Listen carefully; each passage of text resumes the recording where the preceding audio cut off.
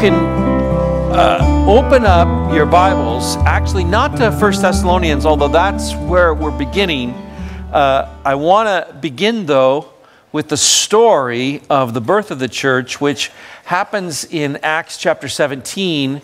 And so we're going to be looking a little bit at Acts chapter 16 and then at Acts chapter 17. And then we'll get into, my goal is to actually cover the first chapter of 1 Thessalonians, but I'll be managing the clock hopefully better than I usually do. We'll see. You guys know me by this time. In Acts chapter 16, we have the story of Paul's second missionary adventure. All the Bible helps and stuff, they call them journeys. I call them adventures because they're fraught with peril. In Acts chapter 16, after splitting up with Barnabas at the end of chapter 15, Paul, along with Silas, left Jerusalem to revisit the churches in Asia. That was their intention. When they left Jerusalem, they said, hey, let's go revisit these churches that we established in the first missionary journey. However, when they got into the upper region of Galatia and were endeavoring to travel west into what was known as Asia, it's not really what we think of as Asia, but at the time it was known as the Asian region. They were prevented from going into that region, which would have included Colossae, which is our previous study. It would have included Colossae, Laodicea, Ephesus, all the way over to the west coast. But as it says in Acts chapter 16, verse 6, it says they passed through the Phrygian and Galatian region, having been forbidden by the Holy Spirit to speak the word in Asia. Some interesting language there. Forbidden by the Holy Spirit to speak the word in Asia. No one knows exactly what that means. It says in the next verse that after they came to Mysia, they were trying to then go into Bithynia, which would have then been north and to the east. And it says the Spirit of Jesus did not permit them. We've got a map here that kind of shows their travel. If you see down in the bottom there, you see Jerusalem, and they went straight up to Antioch and then over to the west. And you'll notice the two little red markers of the areas they were not allowed to go. At first they wanted to go south and east into Asia. The Spirit of the Lord would not allow them. And then they said, oh, we'll go up to Bithynia. And Jesus said, no, you won't. Now, we don't really know exactly the details of all that, but I think it's really interesting. It's one of those things that we pray for the Lord's direction, and sometimes we get the Lord's direction, and it's a closed door. You guys know what that feels like? Sometimes it's a closed door. And it seems as though what we read here and what we see on the map is that the Lord was directing them to this port city of Troas, which is really, it was like, you can't go left, you can't go right. What are you going to do, go home? No, they're on a mission.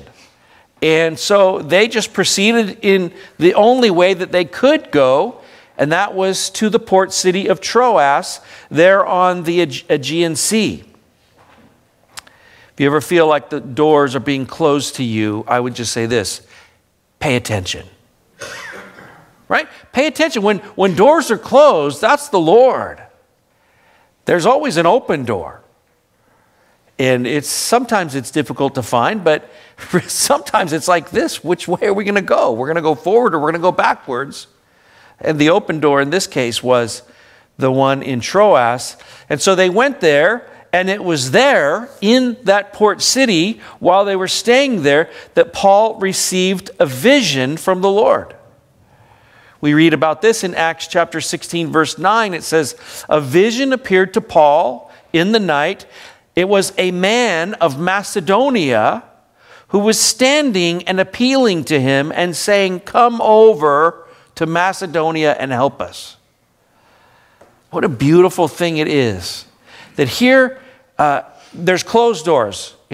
Can't go down to Asia, can't go up to Bithynia. We end up in Troas. We don't even really know exactly what we're doing. And then the vision comes. The open door comes. And it's actually this vision that says, hey, come to Macedonia. Come and help us. And of course, Paul, he's obedient to these things. And I would say at this point, he knows the voice of the Lord. He is mature enough at this point to discern, hey, this is something from the Lord. And so they left right away and came into Macedonia, where they stayed. Originally, they went to Philippi, which was a major city. And it was there in Philippi, you may recall, they went down to the river where there was a place of prayer. And there they met the woman Lydia, the seller of fabrics from Thyatira. This was, most commentators believe, the first European convert to Christianity. Talk about an open door. Come to Macedonia. And it ends up being a woman. I think that's interesting, although I think in the vision it's neither a woman or a man. It's just the idea, hey, people in Macedonia need the gospel. There's an open door. Come help. And so Paul was obedient to that. And so there, while they were in Philippi, not only was Lydia saved, but then they came across a slave girl who was demon-possessed, and she was, somehow they were making money off of her. She had a spirit of divination, and she was telling fortunes, I suppose, and people were making money off of her. But Paul actually delivered her from this demon possession. And that caused quite a bit of trouble in Philippi because the guys who were making money off of her got mad. They ended up in jail. You can read that all through Acts chapter 16. It's a great story, but it concludes with the story of the Philippian jailer. That great story that most of us are familiar with. They're in prison at night. They're singing. They're giving praise to God. And then a violent earthquake happens, and the doors of the jail are opened and the chains are loosed. And they just walk out. It's like, talk about a miracle. And it was on that night and on that occasion that the Philippian jailer gave that classic line, as he was confronted really with the reality that he could be killed because of this, but also confronted with the supernatural power of God. He says, what must I do to be saved? And so there's part of the open door. Well, because of the trouble that was going on in Philippi, they decided, hey, Paul, maybe you should move on from this city. He had been there a while, and the church began. It was established there. And just think about that for a second. It was Philippi. These were the people. This was the church that stood with him. This was the church that was his primary source of finances for the great work. Talk about an open door. Talk about a blessing. But he moved on from there. So after that work in Philippi, it says that they moved on to Thessalonica. I want to pick up in Acts chapter 17 and read the first 9 verses in Acts chapter 17. As we see the ministry in Thessalonica. Now, when they had traveled through Amphipolis and Apollonia, they came to Thessalonica, where there was a synagogue of the Jews. And according to Paul's custom, he went to them and for 3 Sabbaths reasoned with them from the Scriptures, explaining and giving evidence that the Christ had to suffer and rise again from the dead, and saying, this Jesus, whom I am proclaiming to you, is the Christ. And some of them were persuaded and joined Paul and Silas, along with a large number of the God-fearing Greeks and a number of the leading women. But the Jews, becoming jealous and taking along some wicked men from the marketplace, formed a mob and set the city in an uproar. and attacking the house of Jason, they were seeking to bring them out to the people. When they did not find them, they began dragging Jason and some brethren before the city authorities, shouting, "These men who have upset the world have come here also." And Jason had welcomed them, and they all has welcomed them. This is part of their announcement. Jason has welcomed them, and they all act contrary to the decrees of Caesar, saying that there is another king, Jesus. They stirred up the crowd and the city authorities who heard these things. And when they had received a pledge from Jason and the others, they released them. Lots of information contained there. I think it's a short time. That's really clear. Just for 3 weeks, 3 Sabbaths, they were there. It wasn't like Philippi or Ephesus or some of these places where Paul spent a great deal of time. He was there a very short amount of time, probably because of all the turmoil. There was a great deal of turmoil. Look at what they accused him of. Look at what was said of him. It says in verse 6, "These men who have upset the world have come here also." How would you like that to be said of you? The King James language is "turn the world upside down." These guys have come and they are upsetting the apple cart. They got to go. Look what else they say in verse 7. "They all act contrary to the decrees of Caesar, saying that there is another king, Jesus." Absolutely. I would just say, when you look at those accusations, they're not like a lot of the accusations that are leveled against Christians. These are actually totally accurate. The gospel came, and as the gospel was proclaimed, it turned everything upside down for these people. I say, who are you with this message? And who are you with proclaiming another king? We have Caesar. You're proclaiming some other king? This guy named Jesus? Yes, that's right. Well, there's some more things that we need to understand about Thessalonica. We see Paul's work there. We see that that was the open door. God sent him there, obviously to Philippi, obviously to Thessalonica. But it's good for us to see, maybe, or to hear, to read about some of the background of the city itself. It was a large city. Thessalonica was a major city. It was one of the largest in the Roman Empire at that time. It may not seem significant to us, but with the population of well over 100,000 people, that was significant for the day. It was strategically located along the important trade route called the Via Egnatia, which connected the east and the west. It had a fertile farmland. It had this major seaport on the Aegean Sea. It had a couple of major rivers. It had mining and more. It was a major seaport into Macedonia, which is Europe.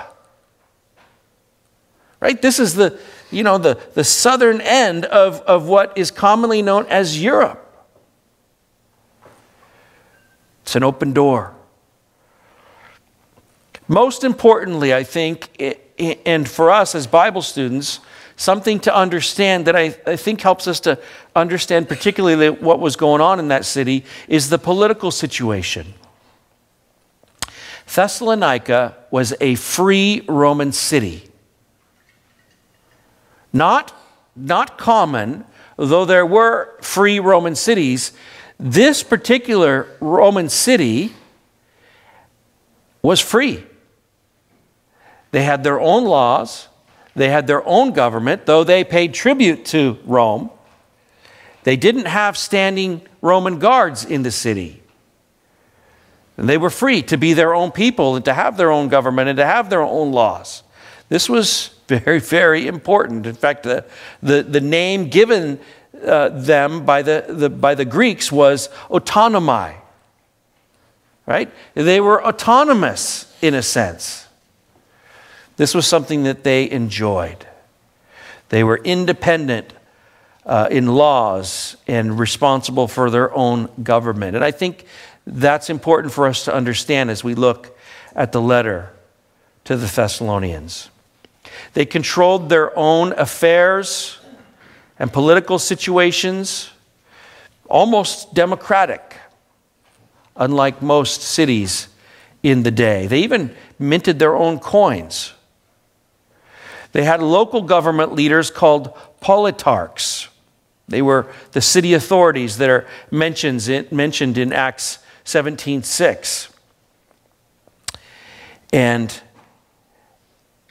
part of their role is what we see going on in that story in Acts chapter 17. These guys who were upsetting the whole world, the politarchs, these local leaders, they were responsible to make sure things didn't get upset, things didn't get turned upside down.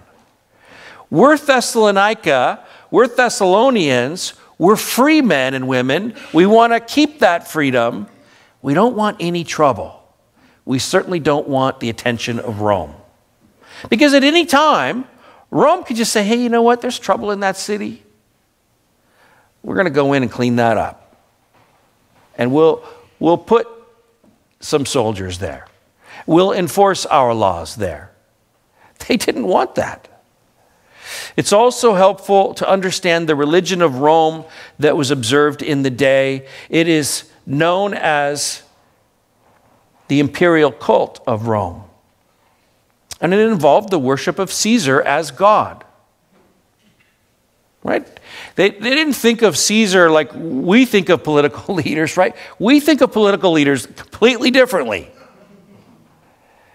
Their political leader, they observed him as a god. That was the religion of the day. And so who are these guys? They show up announcing another king, the one true God. This whole thing, you kind of get the idea. They're coming in and they are literally turning things upside down. And they're causing the very kind of trouble that all the local leaders will go, hey, we can't have this. We cannot have this. And it wasn't even about rejecting God so much as maintaining the status quo. We just want to hang on to our own little thing we got going here. It's a good thing, by the way. We don't want Rome. And so what we see is the things that were said, they've upset the world, and now they've come here. I would just say this, wherever the gospel is preached, the response is the same. Jesus does turn things upside down. He turns things around. And his influence is not always well received. We don't want him meddling with us. We like our freedom, right? We like the status. We like the way things are. Quit bugging us with this Jesus thing. We don't want that. And the idea that there was another king, the real king deposes the pretend kings. Whether it's the king of ourselves, or in this case, the political king.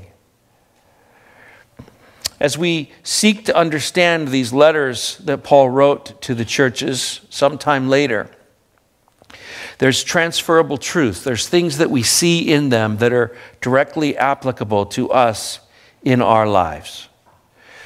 Where the gospel is preached, allegiance to the things of earth are challenged by the King of heaven. And that's one of the things that we see over and over throughout the gospel, throughout the Bible. And I think it's something that we're going to see as we look at these two letters. I'm linking them together because in many regards they're very, very similar. But there's two strong themes that are going to come out of the letters. The two strongest themes, although there's much instruction and encouragement, is number one, in Thessalonica there was much conflict. Right? That's what we see. Paul went there with, his band of apostles. They went to preach the gospel, and immediately there was conflict. So we get why there was conflict. It wasn't just a rejection of Christ. It was, we want to maintain what we have. Don't bug us. That conflict exists today. Right? It's the same thing. Wherever the gospel is proclaimed, you're going to turn culture upside down, and they don't like it. So that truth is definitely transferable. They received the word. Paul says in 1 Thessalonians 1:6, they received the word in much tribulation. So he says, listen, this is when the gospel came to you, there was a lot of trouble. In 1 Thessalonians 2, verse 2, he says, we had boldness in our God to speak to you the gospel amid much opposition. So there's conflict, there's opposition. Persecution and conflicts, those things existed in that day. They exist the same in our day. It's mentioned over, this idea of conflict for the church is mentioned over and over and over in almost every chapter of these two letters. It's a major theme. It's the backdrop for what was going on there locally in that church, in that city. Those local leaders wanted their freedom, and they were against anything that upset their comfort, and they did not want Rome to be offended and thus impose laws and penalties. And the second theme, which I think we'll see, and I think is more dominant, maybe more hopeful, maybe the answer or the antidote to the first problem, which is the conflict, that is, the only hope is the returning king. That. Paul mentions the return of Christ in every chapter. I think without direct reference, maybe in one. 2 Thessalonians is all about that. But every chapter we'll see over and over again, he's referencing that Jesus Christ is on his way. And I think that application is so important for us in our day. We live in the same kind of situation in that there's conflict. There's conflict and there's trouble. There's certainly a lot of political turmoil. There's a lot of cultural turmoil. Even more where the gospel is being proclaimed. And so he just says, hey, you guys, that is a given. You guys know that, right? Newsflash. All those guys who are preaching the health and the wealth and your life is going to be awesome, they're liars. That concept is foreign to the scriptures. Jesus said, take up your cross and follow me. There's going to be trouble. Certainly, if you're going to really serve the Lord fully, you're going to run into trouble like this. And so what's the answer? Keep your eyes on Jesus, the real king. He's coming. Okay, so those are the themes, and we're gonna look and specifically we'll see this over and over again. There is another king, and the gospel proclaims not only who he is, but also his power, his authority, and his return as a reality. So with that, all that in mind, let's read these first 10 verses of 1 Thessalonians. Hopefully you've already turned there while I was meandering with that intro. Paul and Silvanus and Timothy to the church of the Thessalonians, in God the Father and the Lord Jesus Christ, grace to you and peace. We give thanks to God always for you, making mention of you in our prayers, constantly bearing in mind your work of faith and labor of love and steadfastness of hope in our Lord Jesus Christ, in the presence of our God and Father. Knowing, brethren, beloved by God, his choice of you. For our gospel did not come to you in word only, but also in power and in the Holy Spirit and with full conviction, just as you know what kind of men we proved to be among you for your sake. You also became imitators of us and of the Lord, having received the word in much tribulation, with the joy of the Holy Spirit, so that you became an example to all the believers in Macedonia and in Achaia. For the word of the Lord has sounded forth from you, not only in Macedonia and Achaia, but also in every place your faith toward God has gone forth, so that we have no need to say anything. For they themselves report about us what kind of a reception we had with you, and how you turned to God from idols to serve a living and true God, and to wait for his Son from heaven, whom he raised from the dead, that is Jesus, who rescues us from the wrath to come. Hopefully, as we read that, you pick up those themes. You received the gospel in tribulation. There was trouble. What's the hope? Jesus Christ. He's the only hope. And so we'll revisit that theme every chapter. We're going to see that same theme. Well, we have Paul's greeting. It's for Paul, this is pretty standard. It's unquestioned as to who wrote the letter. So the authorship is very clear. His intention is clear. It's not to bring some heavy-handed correction, which I don't know. I kind of like that. Whew, no heavy-handed correction for the Thessalonians. Rather, there's encouragement.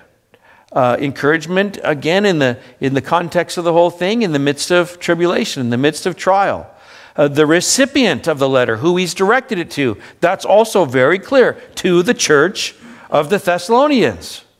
Absolutely crystal clear. And then also, we read in chapter 5, verse 27, I adjure you by the Lord to have this letter read to all the brethren. So there's this sense that these letters, they were to be read publicly. I think included in that, like we saw with the letter to Colossae and the book of Philemon when we went through that, these letters were circular letters. They were for all the churches in the region, all the Christians. So instruction, this is universal instruction. And so the application is for us as well, even while he's writing to them in their particular situation. Notice he opens the first line there with his standard greeting of grace to you and peace. He didn't use the common greeting of the day, which would have just simply been greetings. You guys ever sign letters or emails or anything? Cheers. I have a buddy that does that, and I'm always thinking, what's with that? Cheers. What? We're Christians. Grace and peace. Paul gives us this greeting. He puts these two words together, and it's not a little thing. As he writes to the church, and he writes to the churches over and over, he has this refrain, grace and peace. Charis. Grace, the love of God extended to you. Grace is the ministry of Jesus. It's in a word, it's the gospel. Right? It's grace. It's God's riches at Christ's expense. It's God's unmerited favor received by us. It's a wonderful thing. And then, of course, the idea of peace. They go together. In fact, I would just say this. There is no peace without grace. Right? That grace secures peace. We have our relationship with God based in grace. He's extended himself to us and forgiven us in Christ. And then we receive the peace, Jesus himself being the Prince of Peace. And so here, just in the opening, he's got the gospel right there, grace and peace. It's much better than greetings. He gives thanksgiving and prayers. What a joy it must have been to read the words. You're the recipient. Maybe you're the first person that gets to open the letter from Paul. And you read this. Hey, you know what? I'm giving thanks for you. That's cool. You guys, I mean, just imagine. Just someone just saying, hey, you know what? I am thankful to God for you. How encouraging was just that? We are praying for you. I want you to know we, meaning his cohort, the guys who are with him as we're going out, we're with you. We're praying for you. Again, that's like, thank you. Who doesn't want prayers? Like just to know someone, and here's somebody who's esteemed highly. You know, we would say he's important, maybe even celebrity status. I'm praying for you. Thank you, Paul. How wonderful. And not only that, we're thinking about you. I think about you. I think about you often. I know what's going on in the church there. I'm aware of it. I want you to know I'm thankful for you. I'm praying for you. And I'm thinking about you and your particular circumstance. How encouraging. And you kind of get the idea. This was the whole intent of the letter. I want you guys to be encouraged. It's beautiful. You know, this is just his greeting, you know, just the first few lines. And they could be maybe even throwaway in a common study. But every word, grace and peace, every word is important. Next, as he says, I'm constantly, look at verse 3, I'm constantly bearing in mind. It's like I'm thinking about you all the time. And he gives us what I would just call the triad of Christian ministry. He links these three things together. Your work of faith, your labor of love, and the steadfastness of hope. Paul's used these before, together, right? In the classic chapter on God's agape love, the 1 Corinthians 13, he says, but now faith, hope, love, abide these three, but the greatest of these is love. He says, these Christian virtues, these three things, they're the most important things. And they're things that last for eternity. These abide. So many works, so many things that we do don't abide.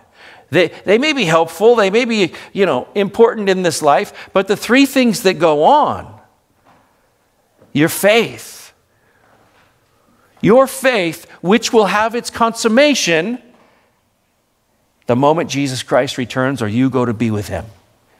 Your faith will not be necessary anymore because you're going to see him face to face. But faith is going to get you there. Hope. Well, more on love. I have more in my notes on love. I forgot about. He says, I think it's important as we consider Christian love. It's not just an emotion. It's a choice we make, and it's a hard work. Wouldn't you agree? Love is a hard work. In our fallen world, it's a hard work. He says this is labor.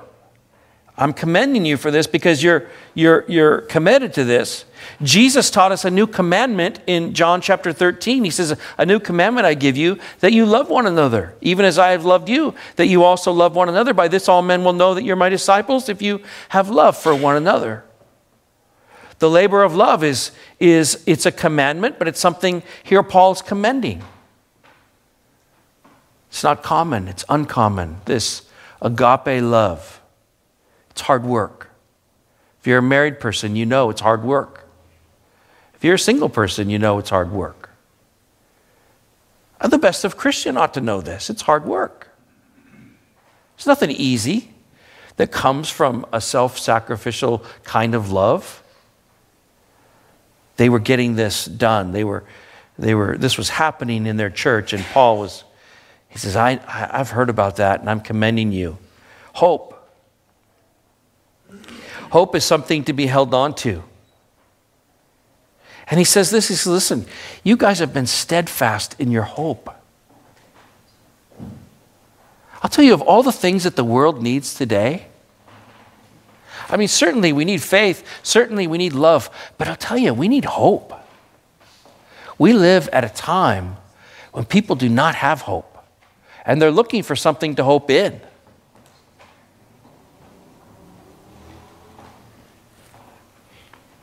These guys, they were hanging on to hope.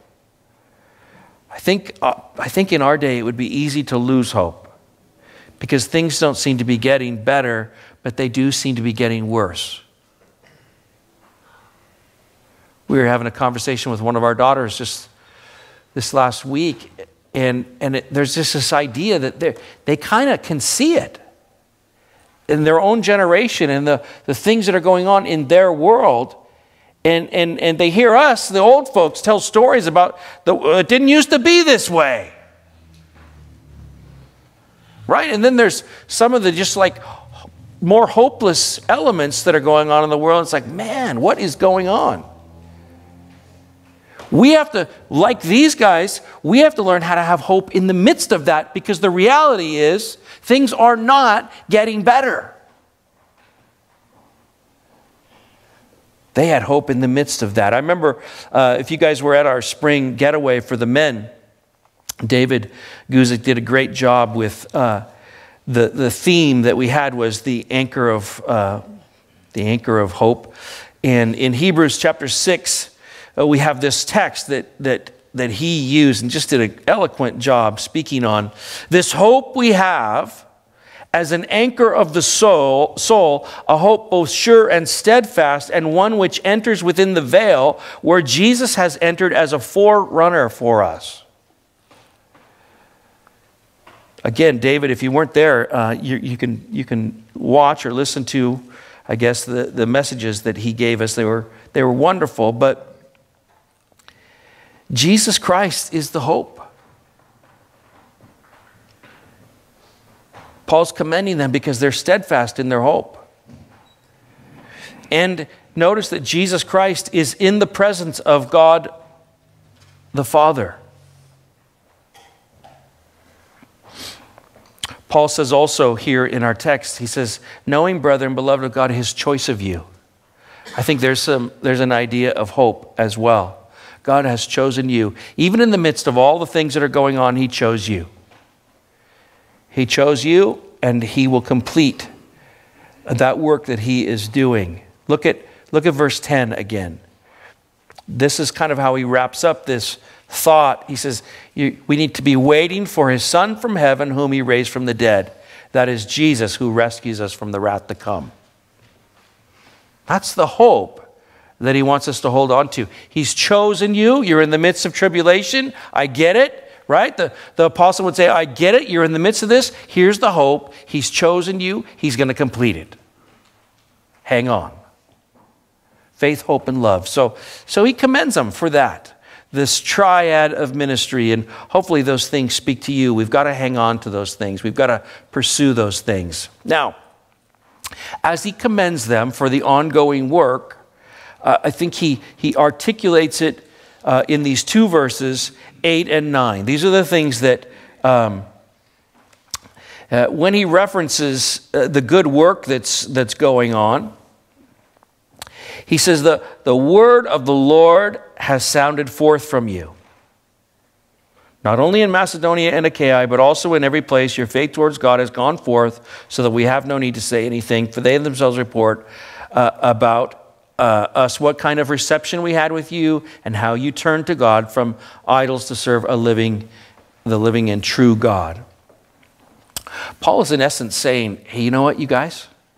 You're getting it done. You're getting the principal work of God is being accomplished. I mean, this is his commendation. He's like, I've heard the report about all the things that are going on there. And in the midst of persecution, in the midst of trials, you guys are getting it done. Again, you're the reader of this letter. You're the one that gets to stand up in front of the church and say, hey, we got a letter from Paul. Let me read to you what he says to us. You guys are getting it done. Way to go. You're hanging on to the important things. Faith, hope, and love. You're accomplishing that. And not only that, you're doing the work of God. How wonderful. He even says, listen, he goes so far as to say, we don't even need to say anything. He's like, you're accomplishing the work there in your region, in your city, in your county, whatever. You're getting it done to the point where we don't have anything to say. How cool is that? You're putting me out of a job. Right? As a church planter, as the primary evangelist, as the one who's bringing the gospel to the Gentile world, Paul's saying, I don't even need to be there anymore. And this is the heart of the ministry, right? Look at Ephesians 4, 11 and 12, as he gives us the role within the church of the apostles and the prophets. He's, thinking about himself, no doubt. He says, and he gave some, this is God distributing or positioning gifts. He says he gave some as apostles, and some as prophets, and some as evangelists, and some as pastors and teachers, for the equipping of the saints, for the work of service, to the building up of the body of Christ. And Paul is writing to the Thessalonians and just saying, hey, I was there for a short amount of time. We got things rolling. I brought the gospel to you, and now you guys are accomplishing the work of the ministry. That's the way it's supposed to work. And I think sometimes we have that a little backwards. We think, well, it's the professional pastor, we need you to do this. No, I can't reach your world, right? That's not my job. My job is to take you through the scriptures. My job is to encourage you with what God says so that you can go out to your workplaces and to your neighborhoods and to your families. And Paul's just saying that's what's happening. It's a healthy church. There's 5 things here, and that first one that I see in this work that's going on is the witness of God. The work of God is the witness of God.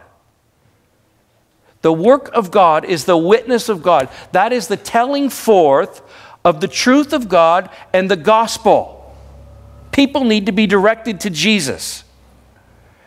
And he's just saying, you guys are doing that.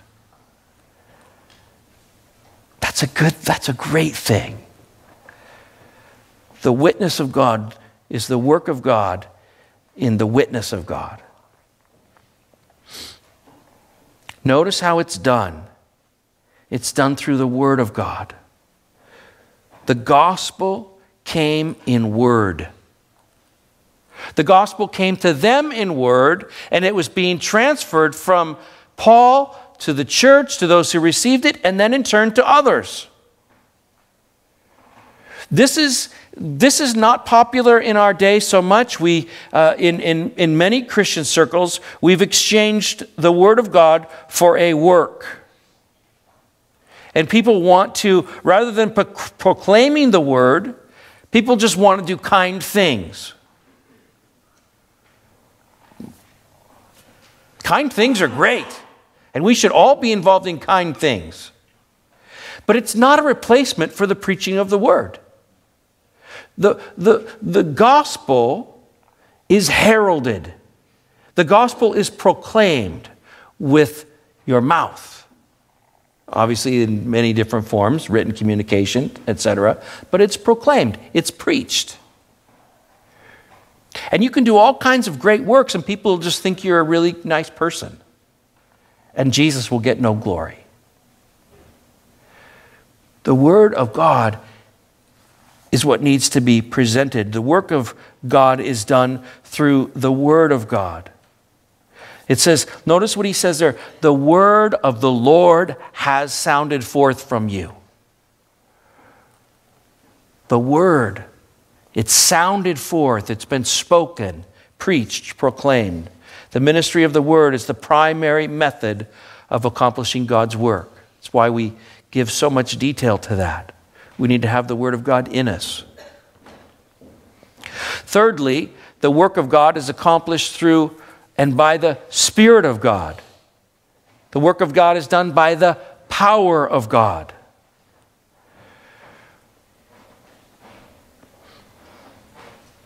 I don't know about you, but whenever I'm endeavoring to serve the Lord in any capacity, I recognize my own human frailty, my own human weakness, my total inadequacy.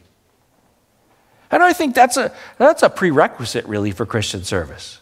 If you enter into some kind of Christian service, whether it's witness or children's ministry, if you just think, hey, they need me because I'm just that gifted, right? You know that you're doomed, right? The minute I step into the pulpit, so to speak, and think, oh man, I got this morning. This is going to be great. Because I got some killer quotes and I got some great lines and wonderful. No. It's like Paul says, I'm like totally weak. I got nothing. I bring very little to the table other than just a little bit of willingness to open my mouth. Yeah. I don't get an amen all morning except on that point. No, it's the Spirit of God. The work of God is done by the power of God. And without it, we're totally inadequate. We can't do it. We can't accomplish it. And it came with full conviction. Look at verse 5. It says, it didn't come in word only, but also in power. That's dunamis, in the Holy Spirit and with full conviction. Do you know that that's the only way people are going to be convicted? Is by the power of the Holy Spirit? Believe me, I've tried. I've tried, and I've endeavored on Sunday mornings sometimes. It's like, I just want you guys to get this. I want you to be convicted about your own sin. I want you to be convicted about, whatever it is, wherever you're straying away from the Lord. But I realize I'm not up to the task. I can't do it. I don't have words for it. But the Holy Spirit does. He can bring full conviction. And he can even set aside everything that I say. Right? That's the power of the preaching of the Word of God, in the power of the Holy Spirit. And it's the best I hope for. It should be the best you hope for anytime you open your mouth. Right? Right? Don't trust in whatever clever argument you might have, though you might have some great arguments for the gospel and defending the faith and all that. You just it's like, Lord, unless you do this, nothing's going to happen. Paul's total dependence was on the power of the Holy Spirit. And they were in turn relying in the same way. Notice he says in verse 6, having received the word in much tribulation, that's the backdrop for this whole thing, with the joy of the Holy Spirit.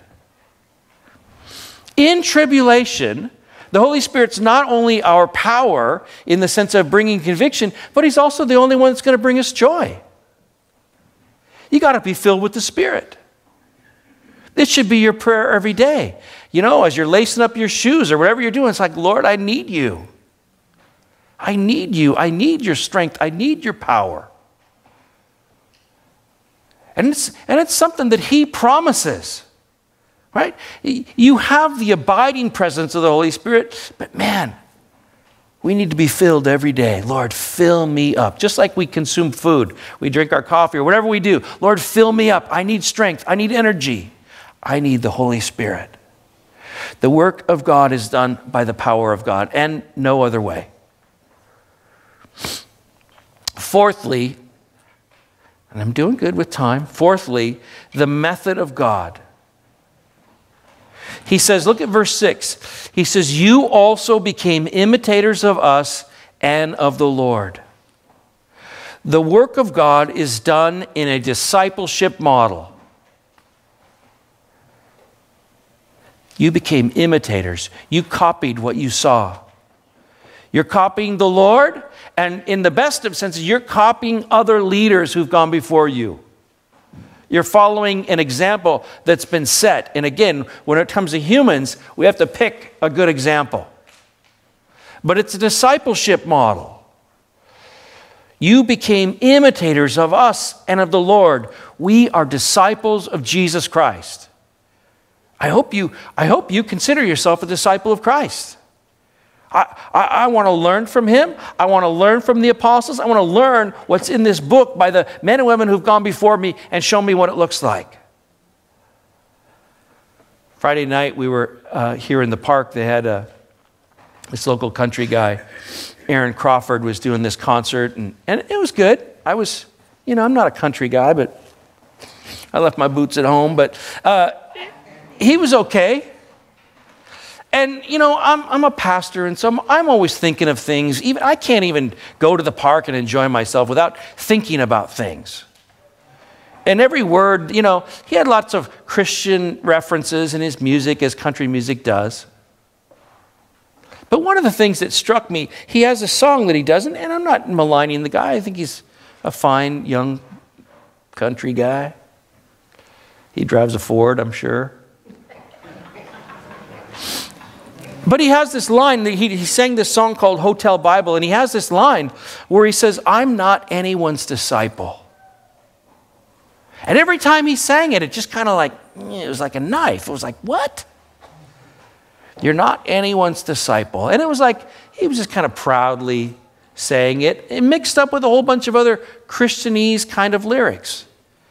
And in my spirit, I was just like going, if you're not a disciple, you're not a Christian. Now, I'm not judging the guy. I don't know what his faith is. But here he is pronouncing, I'm not a disciple. Whereas the scripture says you must be a disciple. You became a disciple. And the minute you followed Jesus or said, I want to follow you, the Bible tells us you became his disciple. The model for the church is a discipleship model. This is the way the work of God gets done. We follow. And if you're so independent that you don't follow, you're not being a Christian in the sense of small c practicing. And I think it's possible that you could be a believer in Christ, but then just not really be a follower, but you're disobedient. Be careful with that. The method of God is discipleship, and the work of God is done in discipleship. Paul's commending them. This is going, you guys became imitators of us and of the Lord, and you should do that with your life. Certainly imitate the Lord. Do what Jesus does. Believe his word, receive his word, look to him. But then, as we live out our lives, you have examples to follow. You've got all these guys in the New Testament. You've got others who have gone before you. With humans, you got to be careful because not everything we do is worth following. But in general, we want to hang on to this discipleship model. And then finally, the work of God is done while waiting. The work of God is done while waiting. That's how he closes this whole thing. He says, you're getting it done, and here's the report. The word has gone forth. You guys are getting it done. And I'm commending you, church. You're getting it done. That's great. And all the while, he says, and you're waiting for his Son from heaven, whom he raised from the dead. That is Jesus, who rescues us from the wrath to come. This is the trick, isn't it? I think this is the great trick. That's probably a poor choice of words, but this is the discipline that we have to learn. We have to learn to wait. This is the great theme throughout the book. He's going to point to over and over and over again. You got to keep your eyes on Jesus and that he's returning. Because I think it changes everything. And it's become somewhat out of vogue in Christian circles, the idea of the imminent return of Christ. We feel like, well, it just seems like it's a long ways off. No, it's not. It wasn't, in Paul's eyes, it wasn't far off. How much less is it far off for us? And he says, this is what you ought to be doing. You ought to be involved in the work of God. Be involved in the work of God, but all the while, we're waiting. And waiting is a work in and of itself, isn't it? I think the Lord has built this into our doctrine throughout the Gospels, throughout all the New Testament. This theme is over and over and over again. The Lord's on his way. The Lord's on his way. The Lord's on his way. Maranatha. Come, Lord Jesus. You should have a hopeful expectation of his return. In Revelation chapter 22, verse 20, it says, he who testifies to these things says, yes, yes, I am coming quickly. Amen. And the response is, come, Lord Jesus. That should be the response in the church. That should be the response in our hearts. This gives us hope. And it gives us hope in the midst of difficult times. I think that's the whole point. And we'll see it over and over again. Are you going through it? Yeah, absolutely. It's real. There's real persecution. There's real trials. The world's falling apart. There's political instability. There's all kinds of cultural chaos. Is there hope in anything else? If there is, let me know. Right? It's like I would want to say to the skeptic, what is it you're hoping in? Show me something that's sure. Show me that something that's trustworthy. Show me there's something that I can hang on to apart from Christ. And the reality is there just isn't. It's all shifting sands. Jesus Christ, the only anchor for our soul. The hope of heaven. This morning we're going to have communion. And as we take communion, I think it's beautiful. We can have the band come up. And as you look at the verses in 1 Corinthians 11, as Paul reminds the church, hey, this is something that you need to be doing. He reminds us, he says, hey, this is what I received from Jesus. Again, you get that discipleship model there. Even the retelling of the word of the Lord. He says, this is what I received from Jesus. This is what I've actually delivered to you. This is something that we need to remember. Jesus, when he was betrayed, he did this whole thing with the bread and the wine. It says he took the bread and he broke it and he said, this is my body which is for you. Do this in remembrance of me. Remember the hope that you have. And then he says he took the cup also after supper, saying, this is the cup, this cup is the new covenant in my blood. Do this as often as you drink it, in remembrance of me. Again, it's like, remember this. Remember Jesus. Be thinking about these things. And then he said this, for as often as you eat this bread and drink this cup, you proclaim the Lord's death until when? Until he comes. This theme is all through the Bible. We should have hope. And our hope is certainly, as we look back, it's in remembering what Jesus did, but also it's hope for the future because he's coming. He's coming. And so we proclaim that. We proclaim his death. We proclaim what he did on our behalf, but also his return. Father, thank you. Thank you for your word. Thank you for these words of encouragement for the church. Lord, that we would hang on to the hope in the midst of persecution, that we would do all the works that you've prescribed for us to do as a church. Certainly proclaiming the truth in word. But Lord, help us to endeavor to this great work of waiting. We're waiting for you, Jesus. We long for you. So Lord, I pray that you'd bless us as we take communion this morning, as we wrap up our time here worshiping you, that we would just have our eyes on you, the hope of glory. We pray these things in Jesus' name. Amen. So you can come up and take the juice and the cracker and then eat and drink on your own.